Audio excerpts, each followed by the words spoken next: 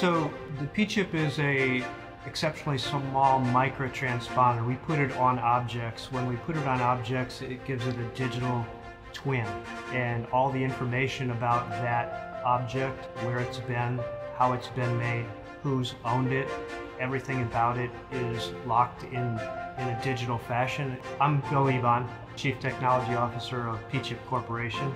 P-chip Corporation's Ohio Innovation Lab is housed here in the Desich building, Smart building on campus at Lorain County Community College.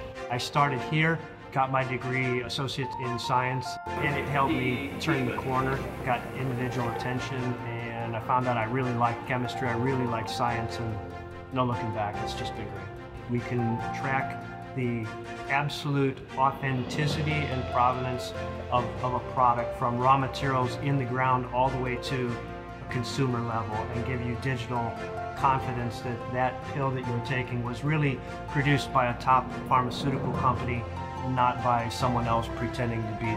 So we can track food, we can track medication, we can track automotive parts. P-chips are high-performance semiconductors. Chip is 500 microns square, 100 micron thick, and essentially it looks like a piece of sand. We've got a maker space here at Lorain Community College. We've got a great additive manufacturing facility.